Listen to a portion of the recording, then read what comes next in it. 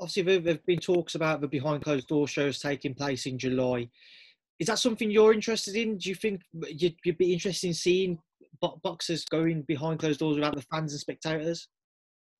I don't know. You know, obviously, I sat on the couch and watched the UFC, and I enjoyed it. But obviously, being there might have been a bit different. And you heard the UFC commentators say they can hear us. You know, the fighters in the ring could hear the commentators. And I don't know how. I don't know. I'd have to be there.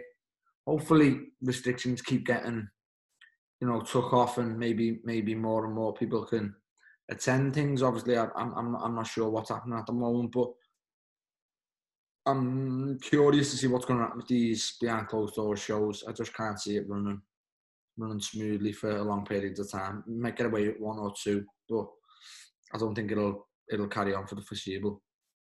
Obviously, Liam, before I do let you go, I just want to get your thoughts on a few other things in the boxing world. Start off with your brother, Callum. How's Callum doing in lockdown? It's been a few weeks now since I spoke to him. Yeah, it's just to say, probably give it all the same answers I give you. He's you know, he's been in the gym with me training. I should say me and him have been just me and him in the gym partnered up. So, you know, he's had bits, but probably say the same as I will. He's not ready to fight now. He's you know, his fitness is not bad, but he's not 100% in the gym and on it. You know what I mean? So you'll probably get some people telling you they are, but you know, I can't sit here and tell you lies. I'm not. We're ticking over. We're trying to get back into it now. You know, slowly but surely. We're saying every day.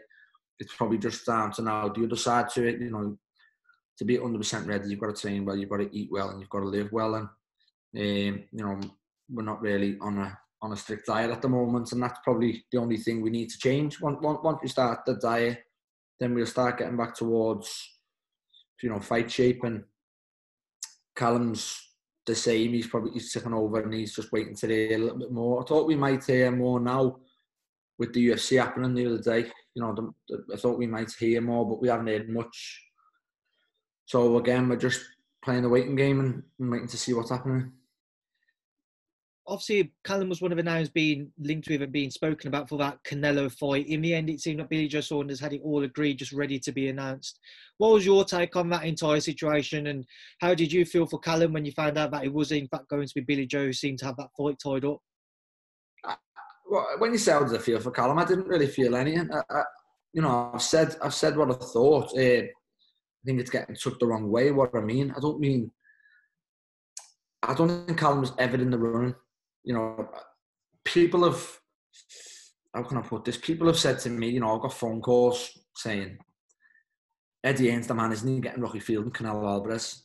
And I was just like, look, you're fucking daft if you think Eddie had anything to do with it. And I don't mean this on Eddie's behalf. You know, Canelo's that big now in boxing, and whoever Canelo and Eddie will also say they're fighting. Because nobody's going to say no, really, to a Canelo-Alvarez fight. So whoever they pick and choose, they're going to fight. And I think it was Golden Boy who thought, you know, we'll make Smith an offer, a low ball offer, what they knew he'd reject.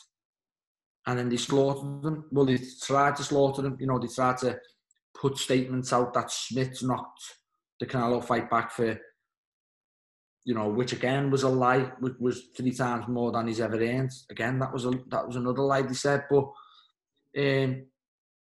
you know, he knocked the first offer back. Billy Joe knocked the first offer back. Billy Joe got a second offer, knocked it back. Callum never ever got a second offer. You know, Billy Joe got a third offer, and then whatever they agreed on with Billy Joe, they agreed on. I don't know, but, you know, they both got offered one offer. They both said no, but the interview and statement got put out that Callum Smith knocked the fight back. And I just thought they tried to embarrass Callum, and then for their own self-esteem that, well, we've offered Smith the fight, you know what I mean? And that's what I thought they done. Whereas, but I thought that was down to Golden Boy. That was that little year. It was not Canelo. You know, Canelo weren't even in the gym when all these negotiations were going on. And then obviously we heard he's got a meeting with Canelo and Reynoso, and we spoke to Reynoso when we were in, was it Mexico or America? America. Was it Arizona? Yeah, it was Arizona. Yeah, we spoke to Reynoso there. Joe had to sit down with him, with Callum, and then Joe, he said he's meeting Canelo on the Tuesday. They're going to decide. They said they haven't even decided. So whoever Canelo says he's fighting. You know what I mean? And that's why I believe he had the fallout over the Kovalev situation, because Canelo said he wants Kovalev, and then Golden Boy trying to get Kovalev as cheap as they can, and then Kovalev chose to fight Yarde, and that nearly lost Canelo, you know, a light heavyweight title. Because if Yarde beat Kovalev, would Canelo went near Yarde with him being young, fresh, big? You know, he picked Kovalev because he was on his way out and on the slides, and he nearly lost that opportunity if Yarde would have beat Kovalev. You know what I mean? I know I'm rambling on away from the subject here, but I just think as soon as Eddie Minogue and Canelo said, right, we want Saunders, it's Saunders, and it was down to Golden Boy to go and make that, and that's how I know they come with more offers to Billy Joe, whereas they never ever come back with any other offer than the first offer for Callum. So that just made me think, you know, you were never in the running. They just wanted to cover themselves. How did Callum cope with it all mentally? I know that I've spoken to him about it, and he said that he was fine with it all. He always kind of thought in the back of his mind he wasn't going to get the fight. But from yourself looking in, how do you feel Callum coped with it, knowing that he might not get the fight, but he's also got to prepare for it in case he does? Yeah, he coped with it very well, and I'm happy how he set the stall out. You know, we knocked the first offer back, which rightly so. You know, you've got to know your weight as a fighter. He's unbeaten super middleweight world champion who holds the Ring Magazine title. The first offer, it makes me think now, you know, if we would have accepted the first offer, what would have happened? Because, you know, Canelo and Reynoso wanted Saunders. They picked Saunders. So, and again, how I know this, because the second offer Billy Joe knocked back, Callum said, I'll take that. And he never, you know, so they'd rather pay Billy Joe more again than pay less for Callum. So that's what made finalise my opinion, that Callum's never ever in the running. But I thought Callum handled it very well, and he still is handling it well. You know, he still wants big fights, and I'm sure if he goes and beats Daniel Jacobs, so we don't know what's going on now with Billy Joe and Canelo. If that doesn't happen, then I'm sure Callum's going to fight Billy Joe. So let's just obviously touch on that situation as well. Firstly, with Billy Joe, he seemed to have that fight. How do you think Billy Joe fares against Canelo? I think he does well early on, and then maybe Canelo just starts taking over as the fight goes on, and a lot will depend on Billy Joe's fitness. But I think Canelo's that much. He's a patient fighter, and I think he'll get his time, and I think he pulls away late in the fight. Billy Joe, obviously, you know, since he's had his license suspended, once again he's going to start throwing it out there, and the rumours will build again that Callum might end up getting the chance to fight Canelo. Do you think that Callum's name's back in the mix again for when boxing returns to face Canelo, or? No, I think Billy Joe gets the fight unless, you know, we're hearing rumours Canelo and Golovkin is done for September.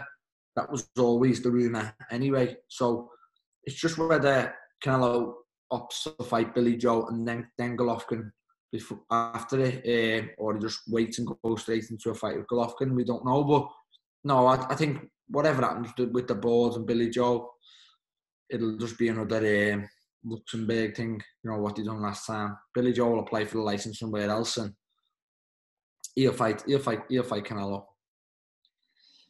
And obviously, with your brother, just to finish on Callum, there's been talk about that Danny Jacobs fight.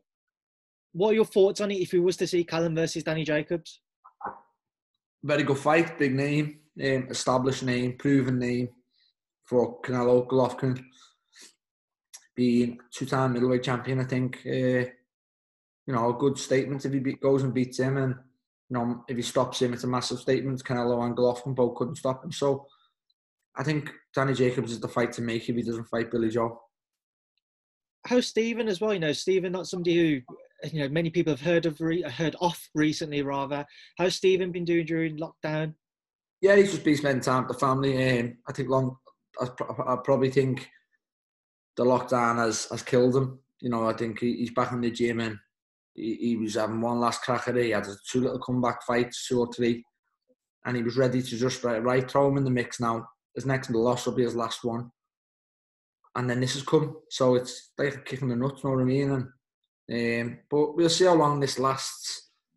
The longer it drags out, the probably, I might say, the less chance you've got of him probably coming back. If this drags out even longer, but if it finishes sooner, we can get back in the gym and maybe start getting out on shows. Then you'll see him back. And again, what I touched on at the start of the interview, he's in a situation now. You can't have him to come back fight now. He's probably just gonna have to get two straight in, and he'll take that. But the longer it drags out, the less chance you've got of probably getting him back. I think he might just throw his hands in. Just a couple of quick things I want you to touch on before I do leave you to enjoy the rest of your day, Liam. A lot of old legends of the sport looking to come back, have like charity bouts and what have you. You know, Mike Tyson, one of those. What are your thoughts if you've seen some of the videos and that flying about? Yeah, I don't know. We've got mixed opinions. Tyson looked boss on the pads, didn't he? You know what I mean? I just think it's boss to see him back in shape, looking after himself, doing what he probably loved. But I don't want to see them back, you know what I mean? But if they come back, the only exception I'll probably make, if they come back, fight each other, you know what I mean? I've seen a load lately. Tyson, Holyfield, Shannon Briggs, even Klitschko, David Hay, I've seen James Toney put something up yesterday.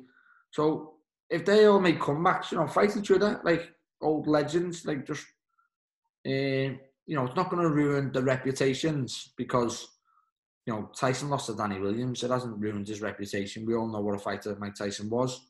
But I don't want to see them come back and try and prove a point or fight the heavyweights of now. You know, if they come back or fight each other, I wouldn't mind seeing Tyson Holyfield again. You know, Tyson Shannon Briggs, Klitschko David Day, you know, something like that. So I just think maybe like a World Series. You know what I mean? Just all the old ones, Holyfield, James Toney, Tyson, all them. I'd pay to see that. I'm sure many people would, Liam. My final thing I just wanted to get your thoughts on as well, there's a lot of talk at the minute about a potential undisputed heavyweight title fight between Anthony Joshua and Tyson Fury.